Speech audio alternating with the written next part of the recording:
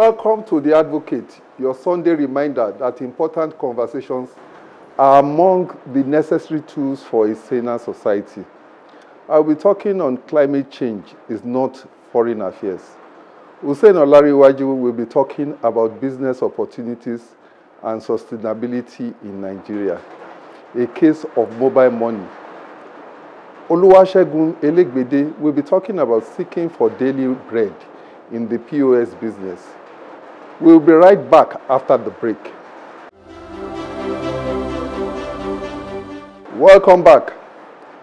The scenes of devastation from flooding are all around us now.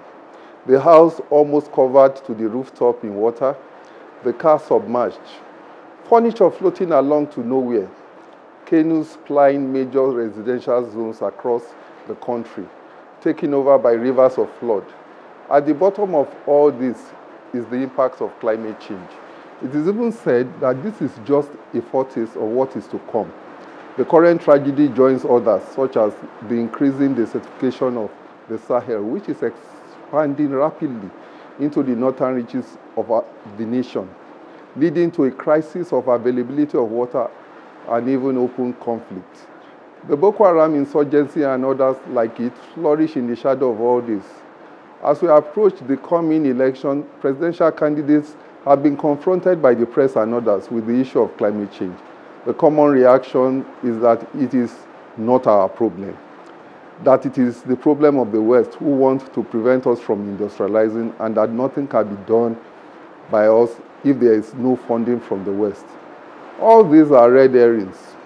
Climate change is with us, affecting us, our relatives, our people. We call upon our politicians, particularly presidential candidates, to pay serious attention to putting forward plans to deal with the impact of the scourge that our people are daily experiencing. It is noteworthy that until recently, none of the presidential candidates visited any of the communities afflicted by the flooding to commiserate with them. It is beyond sad. Olanrewaju. So, I want to look at this from two perspectives, right? So I will break it down to the people and the government. And from what you said, right, you look at government in the local aspect and in the foreign aspect. So I will start from the foreign so that I can come back to the local. For the foreign, if you look at the international climate change law, it might not be applicable to our adaptation to our country at the moment because we are not there yet. There are some clauses, just like what one of the presidential candidates says, you cannot poison anointed oil or something like that, Holy Communion for a rat to come and it's just like you want to kill. So the statement is actually for a foreign aspect of climate change. So if a condition is saying stop production of coal, stop this, what is the major source of revenue for Nigeria? It's still the gas, the fuel and stuff. You're asking them to stop. What alternative? So what we are trying to tell us that in bid for us to move to be more independent, you're asking us to continue depending on you. It is not done anywhere, right? So we are far from it. So that is not something just like you want to poison us in our own when we know that this thing is not good for us. So that is on that part. Nevertheless, when you look at it in a local aspect in government, we also need to look at government enforcing, one, orientating aggressively the populace, the citizen. Now you have people who are doing building houses on road network. They are not following the standard plans. You have town planning saying stop work here, do this, and people are still doing it. There are no proper drainages, right? And when there is even before leaving aside the dam water, even if there is heavy rainfall, you see a lot of water on the road. But when the water comes up, what is it coming up with deaths? With all our bottles, nylons, things that we use because we don't actually take cognizance of these that are blocking the drainages that we have. There are some houses that they will build. They will build that I want to occupy all my land. Places that you need to put drainage, even inside streets, people don't care. Do you understand? So the government has to, first of all, educate the citizen aggressively. We have not been seeing National Orientation Center doing a lot of awareness. that they are expected to do. Then aside that, we the citizens also need to abide. It's not until when you occupy all the road or you take your wastage and put it inside drainage, and we need to take responsibility. That's from my own side. Yeah. Before I come back, it is the electionary campaign, and it is good that this is coming to the fore. And we have all asked for issue-based campaign, and then it is good that this is coming as a litmus test for all the presidential candidates. Many of them, in your submission, you said how many of them have even taken time to visit these ravaged zones to see, I mean, the damages and also commiserate.